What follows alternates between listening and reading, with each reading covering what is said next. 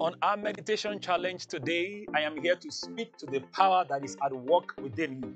There is a power that your Creator, the Almighty God, has deposited within you that you need to begin to engage with. And as we go through this meditation process today, declaring the word of God, that power will be activated. That power will begin to work for you, begin to work in you to make mighty testimonies, blessings flow into your life in the mighty name of Jesus. Amen. Welcome to the day 4 of our meditation challenge. My name is Olumide Odesanya, and I want to thank everyone that has been joining us in this broadcast every single day. I want to assure you that your life is being transformed. You are becoming who God says you are, and you are receiving what God had prepared for you through the power of His word in the name of Jesus. Amen.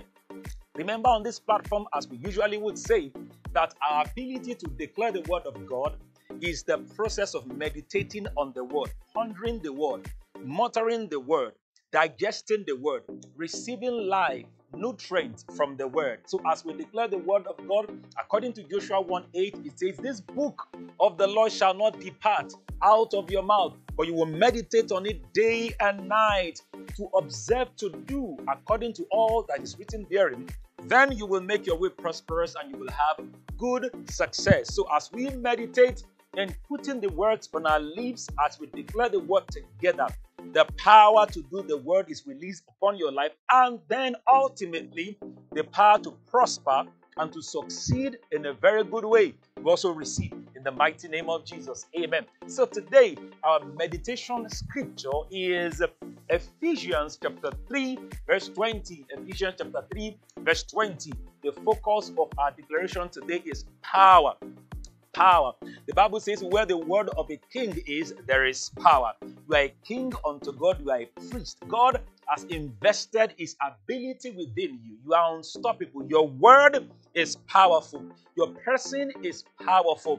That is you being like a tree planted by the rivers of water, because you delight yourself in the law of the Lord. Ephesians chapter 3 verse 20 says, "Now unto Him that is able to do exceeding abundantly above all that you ask or think, according to the power that worketh within us. Now unto Him that is able to do exceeding abundantly above all that you ask or think, according to the power that worketh within you." Declare with yourself and say to yourself, "Now unto Him that is able to do exceeding abundantly above all that I ask or think, according to the power that worketh within me. Now unto Him that is able to do exceeding and abundantly above all that you ask or think, according to the power that is at work within you. Now unto Him that is able to do exceeding abundantly above all that you can ask or think, according to the power that is at work within you. Now unto Him that is able to do exceeding abundantly above all that you can ask or think, according to the power that is at work within you." I call forth that power.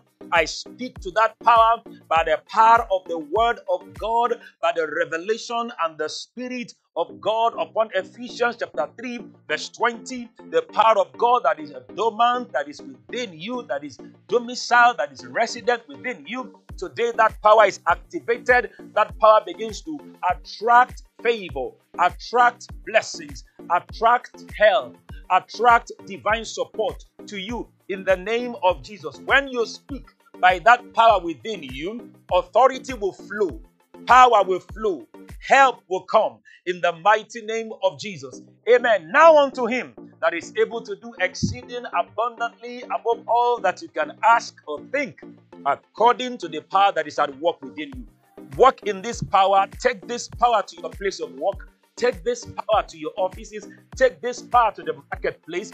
Take this power into your ministry and see the mighty hand of God make things work for you and work in your favor. In Jesus' mighty name, amen. Thank you once again for being a part of the meditation challenge today.